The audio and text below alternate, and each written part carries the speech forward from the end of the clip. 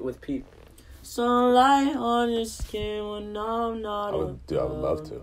Let's just record it, and then if they like it, they like it. Yeah. So we don't have to put it out, you know. That's true. Yeah. Oh, there's so many more, bro. Do you still have the sunlight on your skin?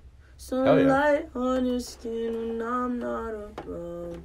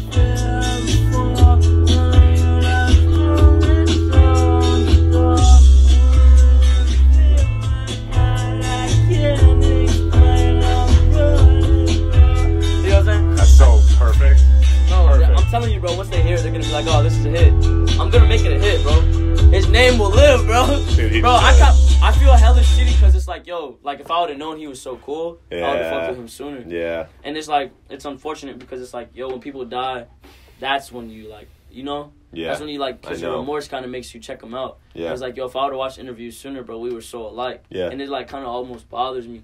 Because like, I was talking to Nick, and he was like telling me like, yo, Peep actually, like, remember how I was telling you, like, he was influenced by me, and I could tell in different ways because we had like the same, bro, he would get the same tattoos and like shit like that.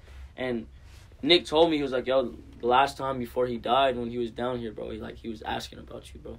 And that to me was like, yo, are you serious? Yeah. He's like, yeah. He was like, yo, he was like asking like, how are you, like what type of person you are, and like, do you stay down here, da da da. And I'm like, are you serious? He's like, yeah. So that to me was like hella like, like weird. It's divine. It's divine to me. Yeah.